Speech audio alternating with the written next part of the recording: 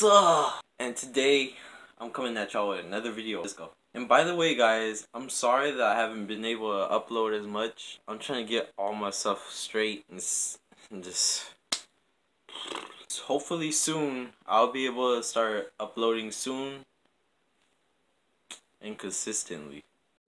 Yes, this video is gonna be a story time. So what you wanna do? Probably get you something to drink, sit back and enjoy the show. So this story starts off with the one and only DJ T Money. Man, he went crazy with this. So one of my band directors, you probably seen that school video that I made earlier. If you don't know, then you could check it out right here. But yeah, this video starts off with him.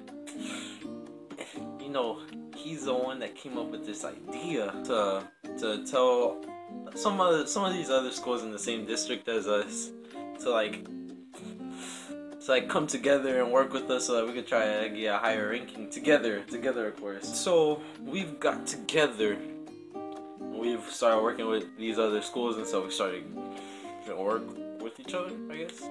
There's still some little rivalries right there and then, but it's getting better, I guess. But one day, as I'm just playing on the marimba, one of those, what people call a xylophone or whatever, that? Yeah, I'm just playing on it, and this one girl, she comes up to me, let's give her a name, let's say Domini. This girl, she comes up to me, she tells me, she has audacity, the credibility, she tells me, you almost play as good as you look.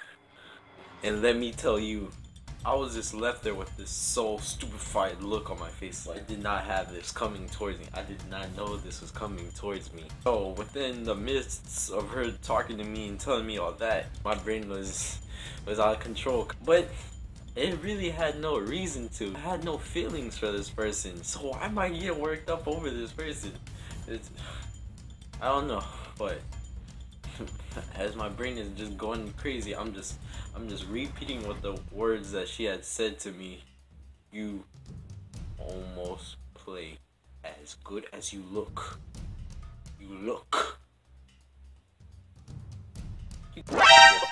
Like, wait, what? Can't that be like a roast? In that time, I was able to get my thoughts under control and just say, thank you. But still to this day, I still think about that moment. It's a very ugly situation to be in. Especially whenever you see this person every practice that you go to. Yeah.